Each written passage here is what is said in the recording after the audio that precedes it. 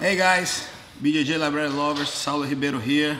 We're here with one of the young promise champions, Yuri Simoes. A great pleasure to have you here. This is sponsored by Old School Gi, Back to the Roots. And we're so proud of having Yuri here because not only as a tough competitor, as a person, as somebody that we really admire from the new generation. A pleasure to have you here, my brother. Thank you. Also Thank to you. have you Same. share your knowledge with our camera. Likewise. I spoke about the private that they just had with you. And I cannot look at you and don't remember one of my first training partner, my big influence, Maurição, the guy that taught me Jiu-jitsu Yes. the most. What would you say was the biggest influence in your Jiu-jitsu from him? Maurição was he was like a second, like my father. I always had my mom and my father, but he was always like a second father because I spent a lot of time in academy there with him. He was also like telling me, like mentoring me in and outside of the mat. So he was a biggest influence, not just in my jiu-jitsu, but in my life. Yeah.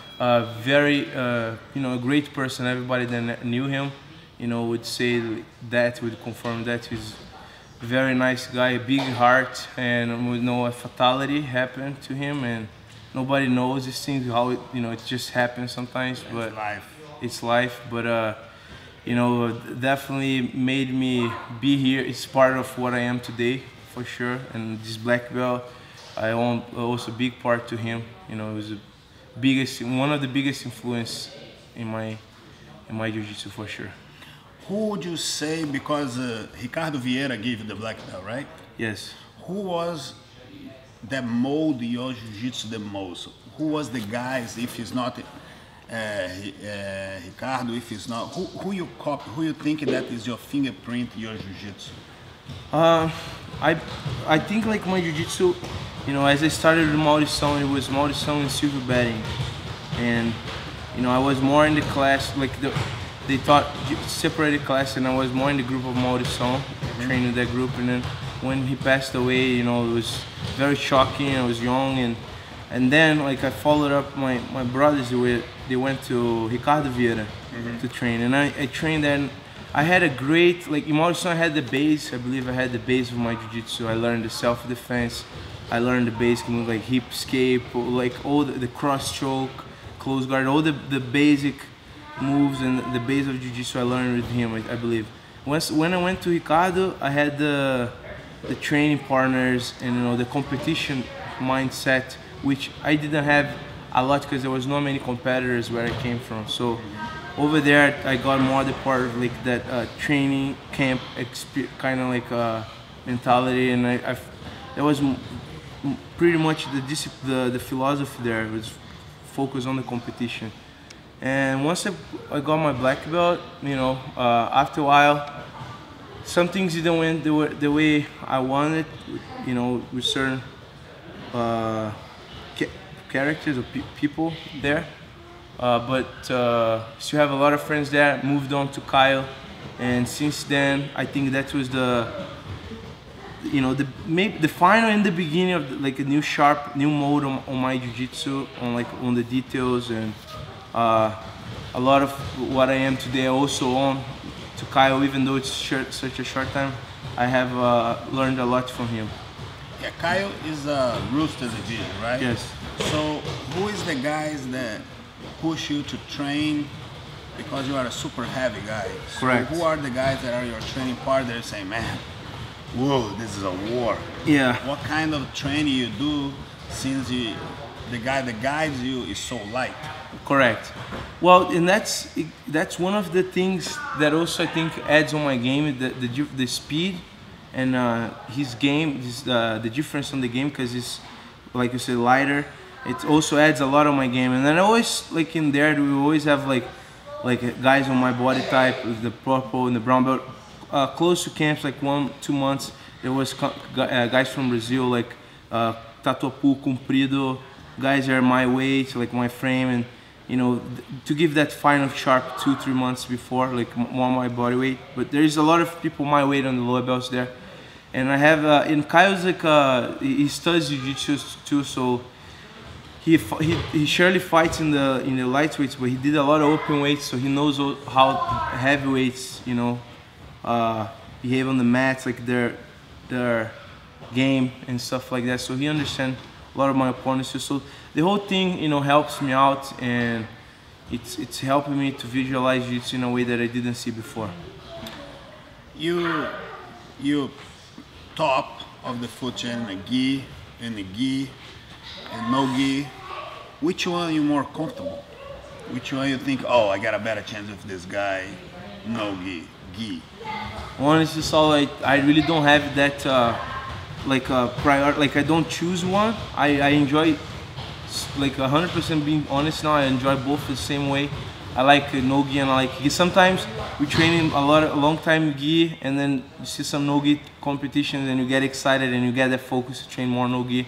And I train like more no gi for some like seasons, more the gi.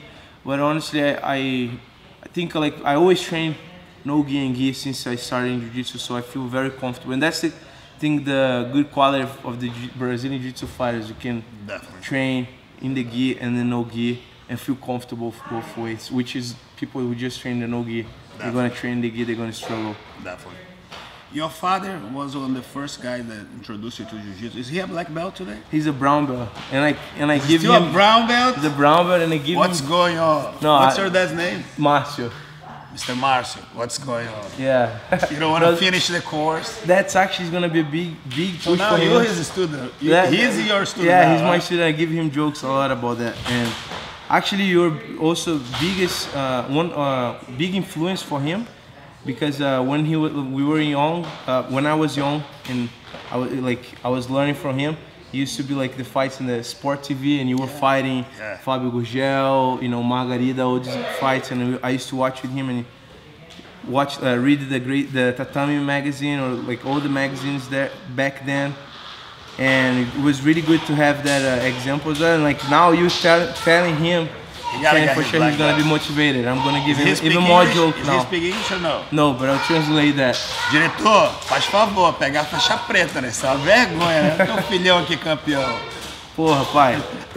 No, he's gonna come back. He's busy now with work and like another life, but he's gonna come back to the warrior mindset. So you are full-time professional athlete. You travel for seminar, and do you teach today?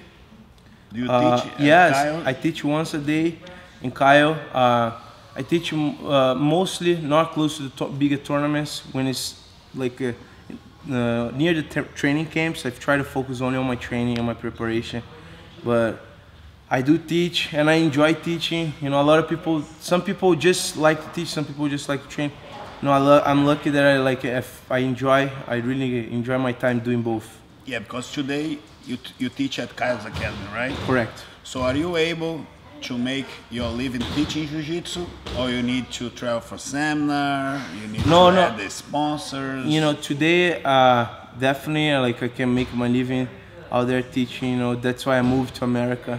You know, because a lot more opportunities here. You know, than in our country with jiu-jitsu, you know, so that's one of the reasons I moved as well, besides his instructions and the training there, also to be able to teach and live off jiu-jitsu. But at seminars, you know, whenever can I go and I travel and I do seminars, and I enjoy that as well.